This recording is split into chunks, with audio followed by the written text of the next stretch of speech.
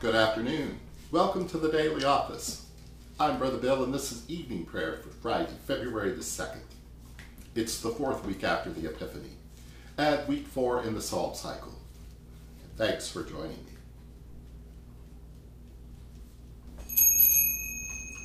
O God, come to my assistance. Make haste to help me.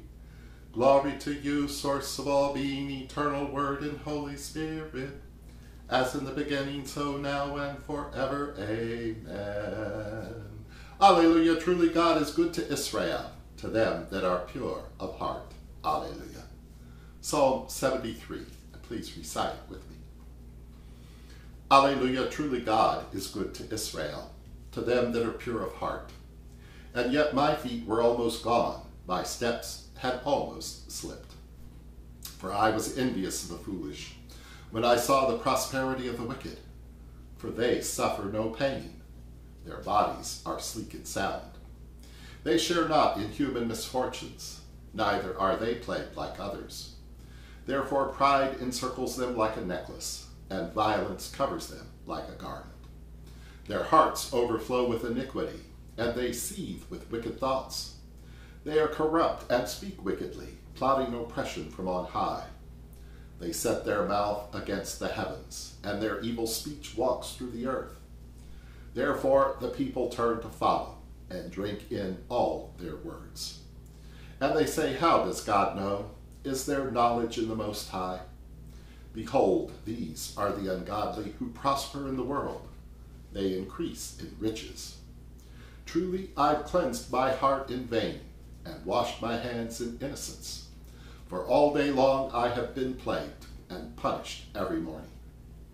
If I say I will speak thus, I should offend the generation of your children. And when I thought to know this, it was too painful for me.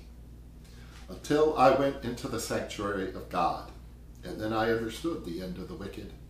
Surely you set them in slippery places, and you cast them down to destruction. How suddenly they are brought to desolation. They are utterly consumed by terror and perish, like a dream when one awakes. So God, when you awake, you shall make their image vanish. Thus, when my heart was grieved, and I was cut to the quick, so foolish was I and ignorant. I was like a stupid beast before you.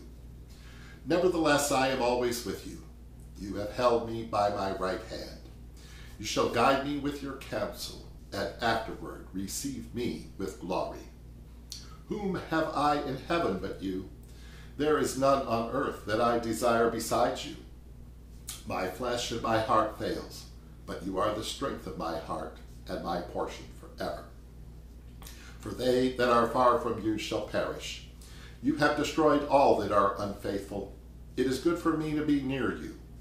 I have put my trust in you, God, that I may declare all your works. Alleluia. Glory to you, source of all being, eternal Word and Holy Spirit, as in the beginning, so now and forever. Amen. Alleluia. Alleluia. Truly God is good to Israel, to them that are pure of heart. Alleluia.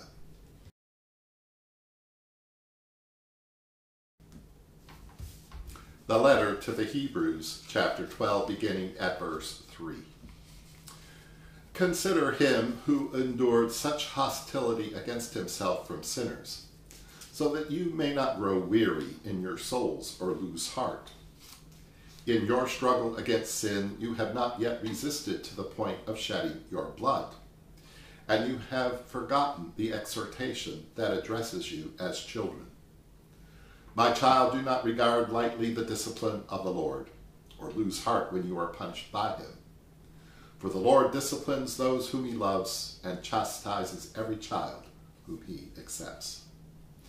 Endure trials for the sake of discipline. God is treating you as children.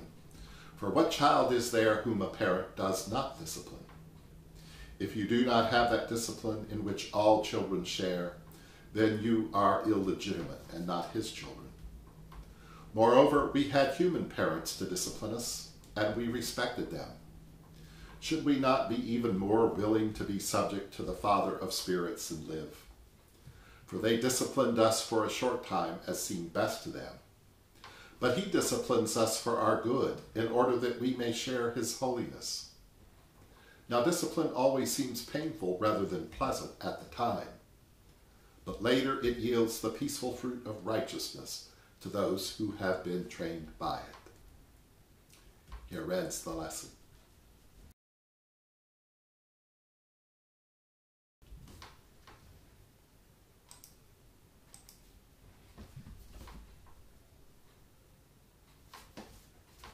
Now let us offer our prayers and petitions for those who are strangers and travelers, that we may welcome them as Christ, and for those who are alone.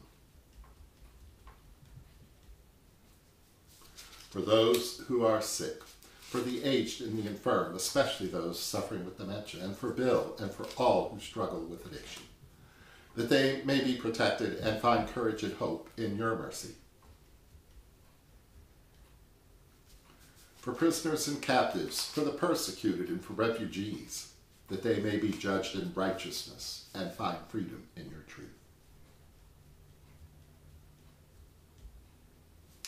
For all who have died, especially Martin, Sarah, Brother Stephen Edward, William, Brother Walter Arthur, Stephen, Tom, and Fran, and for all who serve in harm's way, and for all the victims of terrorism and violence, that together with Francis and Claire and all your saints, they may have a place in your eternal kingdom.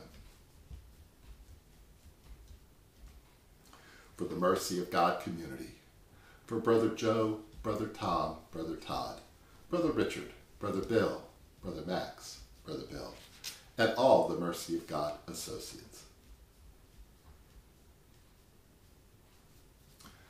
For the intentions of those who've asked our prayers, and for all of your intentions. Our beloved, which art in heaven, holy is your name. Your kingdom come, your will be done, on earth as it is in heaven. Give us this day our daily bread. Forgive us as we forgive others. Lead us not into temptation, but deliver us from evil. For the kingdom, the power, and the glory are yours, now and forever. Save us from pride and envy, dear God. Draw near and mercifully hear us. Guide us with your counsel and clothe us in your glory. In Jesus' name we pray. Amen.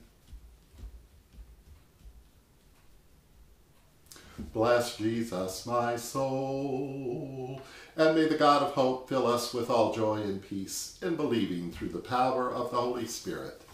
Amen. Alleluia.